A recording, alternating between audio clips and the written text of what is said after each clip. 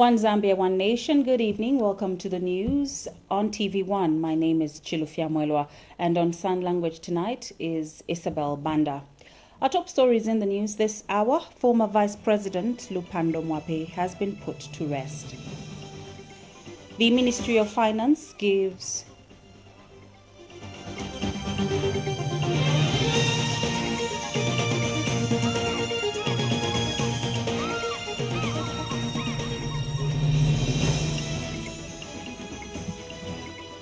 The Ministry of Finance gives the Ministry of Agriculture Treasury authority to recruit 600 agriculture extension officers.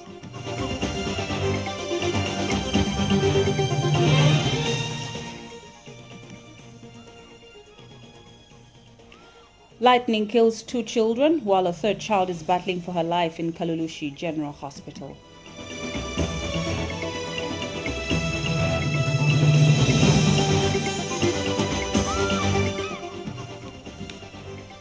And coming up in sports news, the Appeals Committee of World Football governing body FIFA has lifted the 2-year ban imposed on Zambia's football icon, Kalusha Bwalia.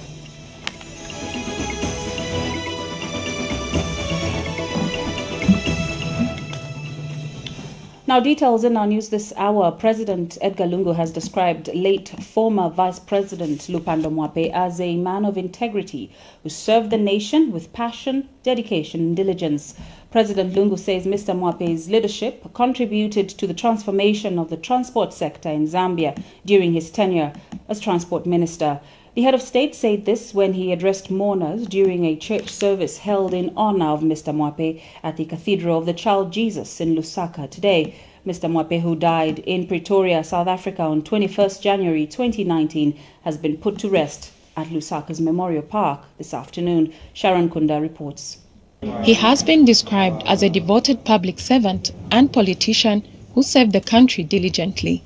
People from all walks of life turned up to pay their last respects to former Vice President Lupando Mwape. President Edgar Lungu was among the mourners, and he has described him as a man of integrity.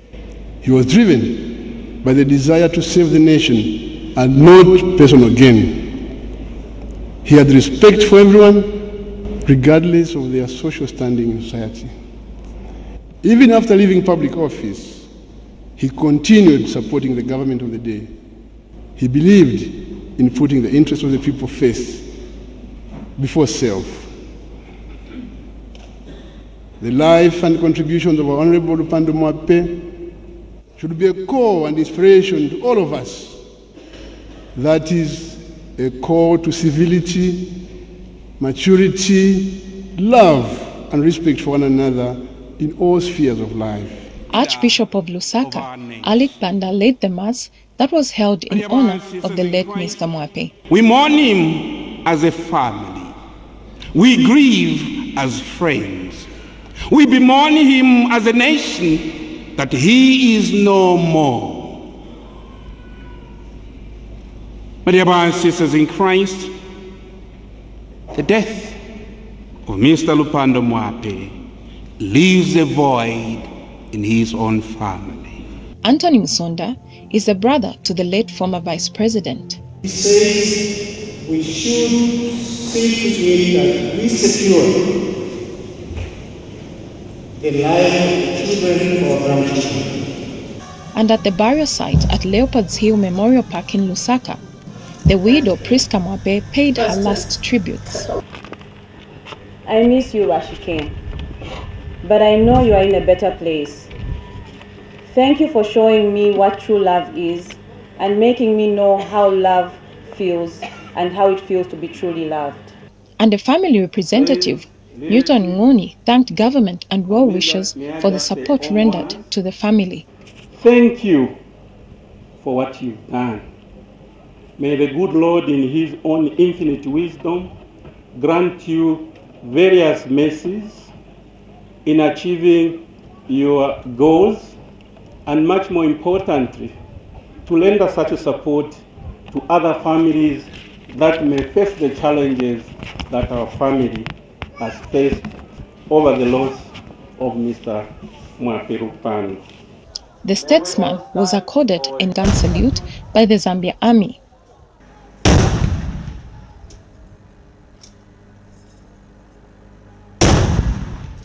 Sharon Kunda, ZNBC News, in Lusaka.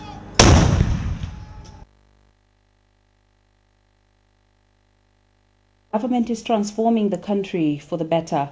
The head of state made the remarks at State House when Egyptian Minister of Agriculture and Land Reclamation, Ez Eldin Abu State, called on him.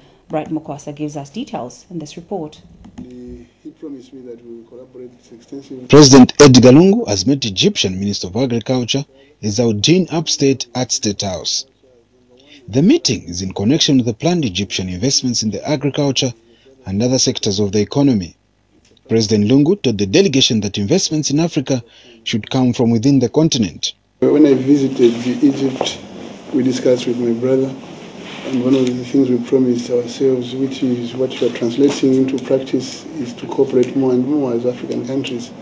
And we said, look, why should Africa look to Europe, Asia, and Latin America and the rest of the world before looking to itself internally? And he promised me that we will collaborate extensively in ensuring that we help each other. For Zambia, we identified agriculture as number one, and I'm glad that here you are. The agreement you've signed with your brothers here reflects that it's a practical interpretation. And the Egyptian Minister of Agriculture said Egypt is proud to continually collaborate with Zambia. We were happy to come to Zambia with the delegation to work with our colleagues and brothers from the Zambian side on strengthening and deepening the relations between our two countries, especially in the area of agriculture. After the meeting, presidential spokesperson Amos Chanda spoke to journalists. Economic diplomacy shall determine more Zambia's interests abroad.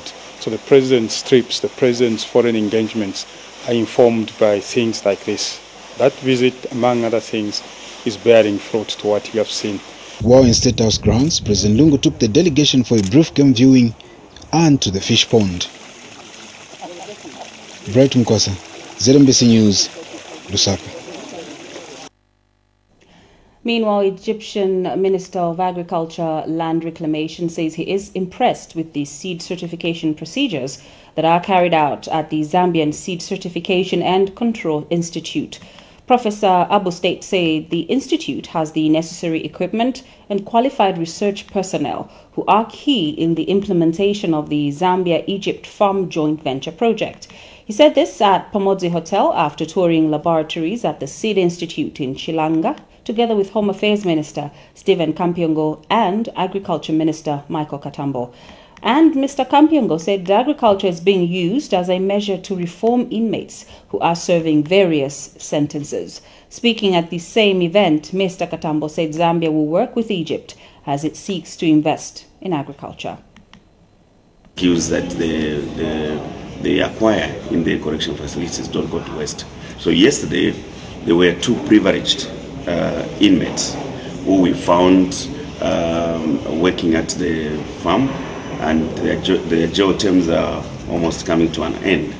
But these are two inmates who have been quite productive. They have been trained on how to operate the irrigation equipment that is helping. You saw the center pivots, which were running even as we were touring the farm.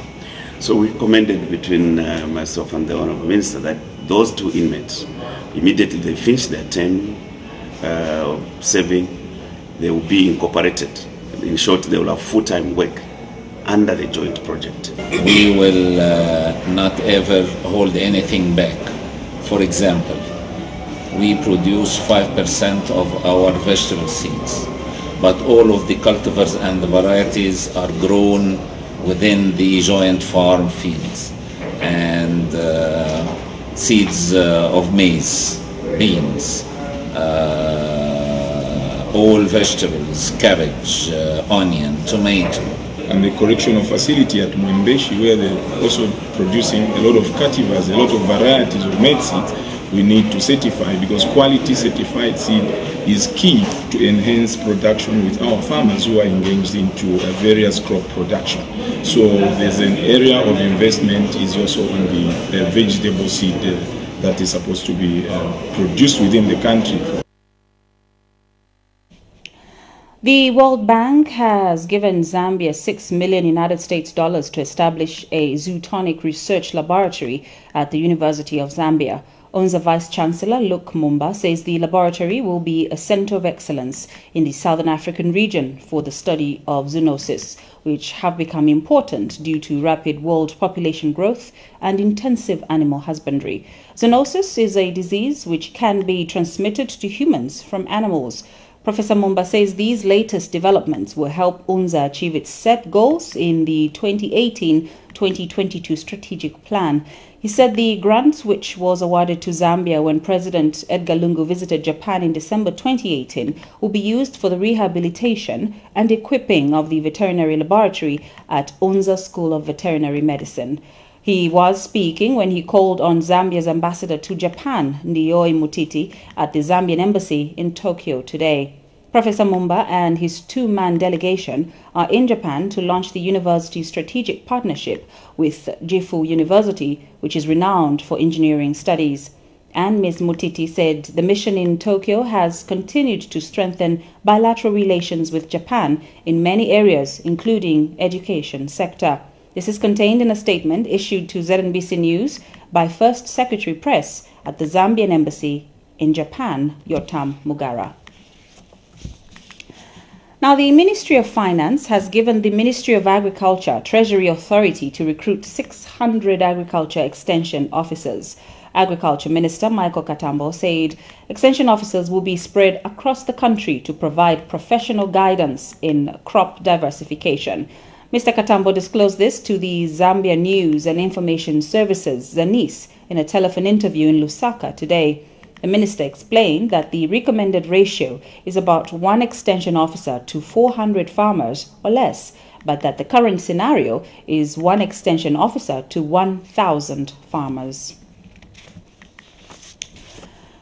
Information and Broadcasting Services Minister Dora Silia says Patriotic Front PF Secretary General Davis Mwila will tomorrow meet Prime TV management to sort out misunderstandings that occurred at a PF media briefing last Friday. Ms. Silia says government is concerned that some opposition political party leaders are using the misunderstanding between Mr. Mwila and a Prime TV journalist to gain political mileage. Speaking at a media briefing in Lusaka today, Ms. Silia said Mr. Mwila is eager and believes that the matter will be resolved amicably by the parties involved because it is an isolated incident. And Ms. Silia, who is also chief government spokesperson, said the PF and government will not depart from the ideals of freedom of expression. Ms. Silia further said the PF and its government has championed freedom of the press and the right for journalists to practice without fear or favor from its inception. We believe that a media council, once it sets the standards, it will assist in media practitioners to practice in a manner that serves not just themselves, but the nation at large in the best possible manner. I am happy to report that Honorable Davis Mwila of the Patriotic Front, in showing leadership once again, will engage with Prime TV, I believe, on Tuesday. And I believe that this simple misunderstanding will be resolved amicably as it should be. And I, as Minister of Information and Broadcasting, with my colleagues, we're very, very pleased with this turnout of events that the two parties are willing to sit down and discuss this matter so that we see its logical conclusion. You're watching the main news on TV1 with me, Chilofia Mwelwa. We take our first break. We have more news after that. Stay with us. Welcome back. We continue with the news. Government has set aside 7 million kwacha to carry out feasibility studies on the construction of a bridge across the Zambezi River, which will connect the West and East Bank.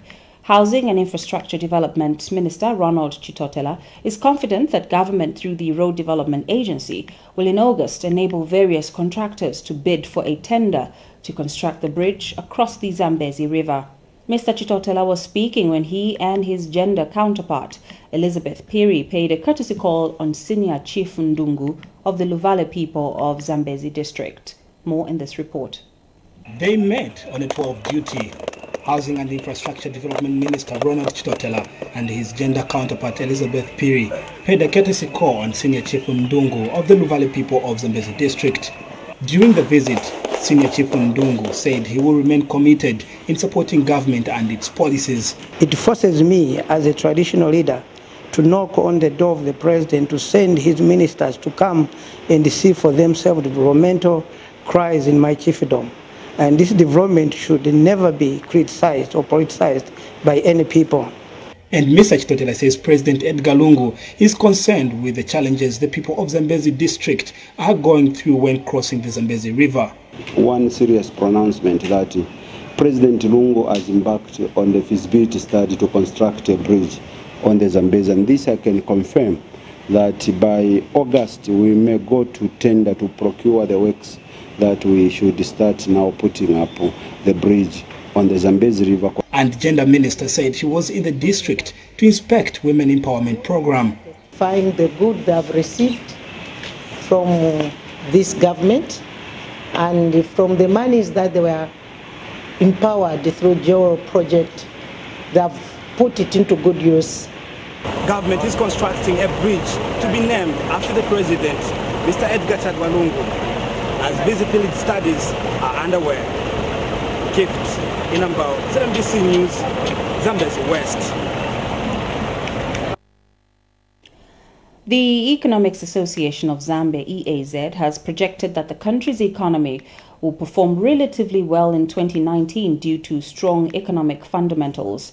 EAZ President Lubinda Habazoka says the rise in copper prices on the international market will increase the flow of foreign currency in the country. Dr. Habazoka has also told ZNBC News that the newly introduced mining tax regime will see government get enough revenue to fund other capital projects for the growth of the economy. And a trade expert, Gilbert Nkamba, said 2019 has progressed well beyond expectation owing to political stability and an increase in the price of copper. Mr. Nkamba, however, said there is need for the country to focus on diversification so that the fluctuations in the price of copper on the international market does not affect economic performance. You know, Zambia is now in a phase of debt repayment, and the way it normally happens that during this phase, money supply in the economy reduces, and that reduction of excess money supply is going to bring about stabilization into the economy, meaning there's going to be less inflation in the country, and there's also going to be less, because of less inflation in the country, goods and services are going to be priced at those prices that basically consumers are able to consume. We also expect, with the coming in of sales tax, government to double consumption tax collections. Political climate seems very stable, and then we have a government which is committed to good governance. For example, by promoting the dialogue process, the interparty dialogue process, and apart from that, also by being transparent, especially on the mine tax regime. It went through the due legal process, and we expect mine owners to receive that positively, because the mineral resources are waste resources, and the country should benefit, and they have to be very transparent. Construction works of the first ever Namwala Modern Market have started. The Namwala Modern Market, which will be constructed in 2 phases, is expected to cost about 4 million kwacha. Zanis reports. The modern market is being constructed by government through the means of local government and is funded by the German Development Bank, KfW, and is expected to cost about 4 million kwacha. Namwala Town Council Director of Works, Joseph Yatema, explains about the development. Modern market. The Namwala district benefited the modern market, while other districts in the province have benefited bus station as well as the office block, depending on the priority of the district. We prioritize the modern market because we looked at the need of the people. And site engineer Tracy Shakupilwa of Nadrek Enterprise Limited, a Lusaka-based engineering company which has been contracted to construct the Namala Modern Market, says that works are on course and that the first phase is expected to be completed by April this year. And in this construction period, we're expected to finish within 6 months. So we can say our contract started in October and then we're expected to finish in April. Meanwhile, Namala Market Association chairperson Oliver Kayombo says that marketeers are happy about the development. We are happy that we are having a modern market, so we want to thank the government through the local council. What has happened is pleasing the marketeers. The construction of a modern market in Namala district by government, once completed, will help address challenges such as inadequate market structures, low revenue collections, and will also reduce trade in undesignated areas by marketeers. Zanis reports in the Namala district of Southern Province. And Livingston Cross-Border Traders Association Trade Information Desk Officer Gift Kabaye has observed that there is need to educate traders on the importance of being well-braced with current affairs. Mr. Kabaye says traders need to be educated on the need to be well-informed on various issues that can affect their businesses. Here's a report. Zambia and Zimbabwe share one of the 7 natural wonders of the world, the Victoria Falls. The people of the two countries also enjoy trade. It is for this reason that Livingston Cross-Border Traders Association Trade Information Desk Officer Gift Kabahe wants traders to be well-braced with information to avoid inconveniences. This is in relation to the recent standoff in Zimbabwe, which left Zambian cross-border traders stranded. They lack information. They set officers by the borders to at least educate them, but it's not enough, because when they come here, there's no time for them to sit down to learn. But if we had facilities like people reach out in the markets, tell them how to do business or how to work on their business and what goods are allowed at the border and the like, I think that was going to help them in one or another. And Chano Mwana Malumbo, a cross-border trader, shares his experiences. Apa business monga mene yankarira apa mami iri down. Paja twenzonga twapereka chetu unga na wapereka kaunga atrisi uzape zako kokuti. Manje apa monga ya mene inagwera dola mwamene yendera station ulipe vilimu. Tukapereka madrink tugurisa ma $20. Ma $20 ukachinja ibwera kuma 80 something. For now, business is slowly returning to normal and traders are hopeful that things will improve further. Natasha Mwansa, ZNBC News in Livingston. We take another commercial break. We have more news when we return. Don't go away. We continue with the news. The Zambia National Students Union, ZANASU, has asked the church mother bodies and the Zambia Center for Interparty Dialogue, ZCID, to quickly resolve their differences.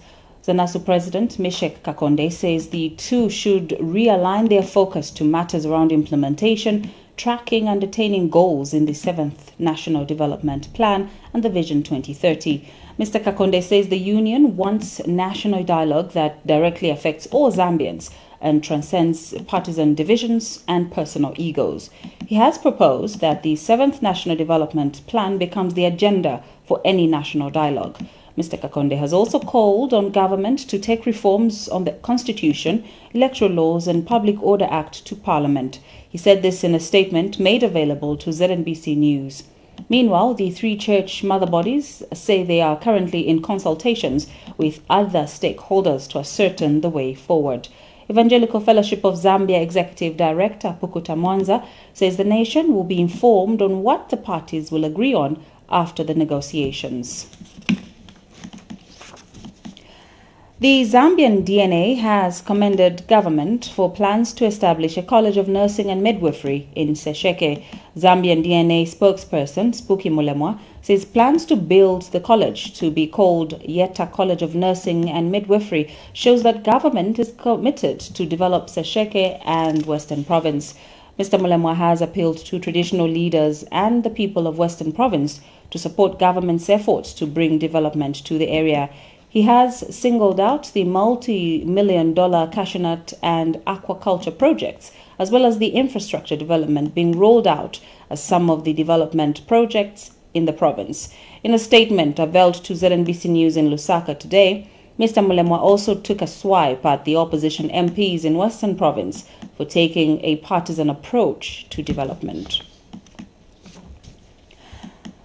Now, lightning has killed 2 children, while a third child is battling for her life in Kalulushi General Hospital. The 3 were struck in Kitwe's Kamakonde area.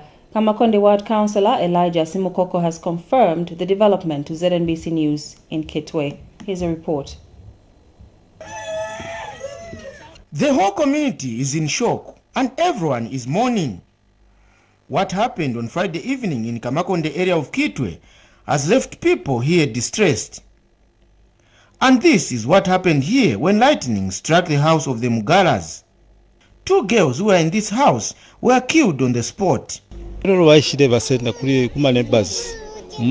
20 to 21 hours kubatwala ku hospital abalipo abakalamba bali firo kulondolo kwe bati abana n'abafwa sofa baba senerife mpaka kukalulushi ku hospital kuchipatala kulero balefika fyo kusamula fena ba doctor bebere awo abana kale bafuire kuno mwaleta bani brought in dead.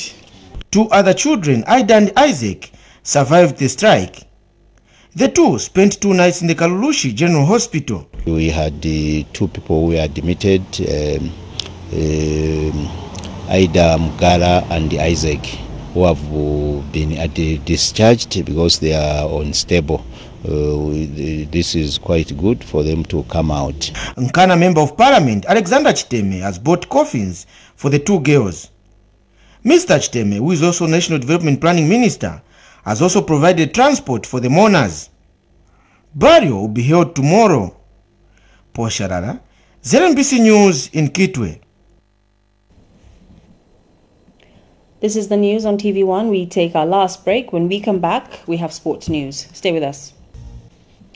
Welcome back. In our sports segment tonight, 105 ruggers have been selected to the next round of trials for the under-18 and under-20 national rugby teams. Join me with the details after this message. Now, details in our sports news. The Appeals Committee of World Football Governing Body FIFA has lifted the 2-year ban imposed on Zambia's football icon, Kalusha Walia. According to a letter written to Kalusha, his appeal against the ban has been successful. This now means the African football legend is free to participate in any football activity at national and international level. This has been confirmed to ZNBC Sports by Kalusha's personal spokesperson, Nkweto Tembwe. Last year, FIFA banned Confederation of African Football Executive Committee member Kalusha Walia from all football-related activities for 2 years. An investigation by FIFA against Kalusha, which was opened on February 28, 2017, had found him guilty of violating Articles 16 and 20 of the FIFA Code of Ethics. The investigation had focused principally on benefits received from former president of the Asian Football Confederation, Mohammed bin Hammam. FIFA had also imposed a 100,000 Swiss francs fine on Kalusha as a result of the ban. Now, the Zambian National Service, ZNS, has urged its sportsmen and women to work hard in 2019 and beat the records they set in 2018. ZNS Commandant Lieutenant General Nathan Mulenga says it is always beneficial for athletes to challenge themselves.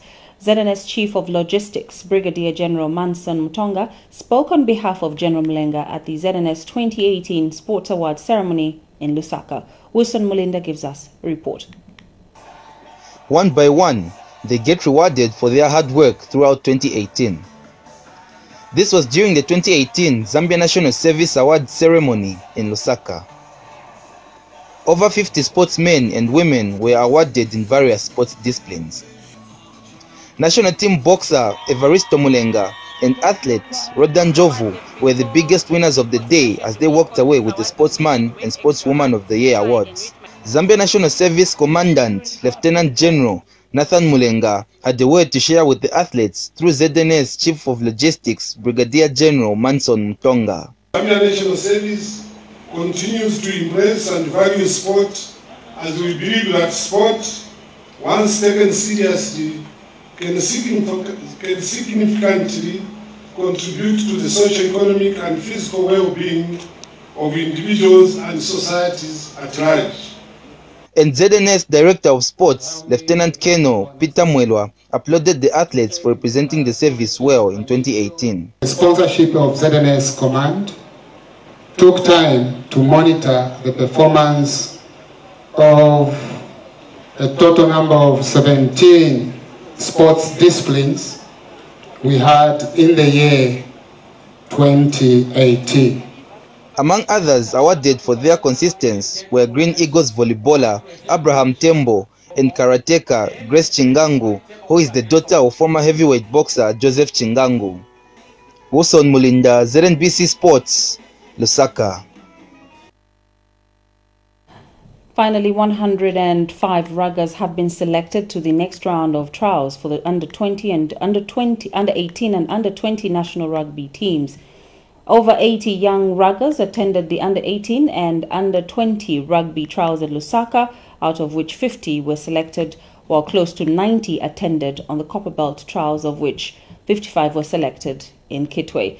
Zambia Rugby Union Communications Manager Tom Chaloba said the union will in a few weeks conduct joint trials for selected players before final teams are named. Chaloba said the reintroduction of the Zambia junior teams has come as a motivation among the young players from across the country. That's where we end the news on our sports. As we end the news, here's a recap of the top stories at this hour. Former Vice President Lupando Mwape has been put to rest.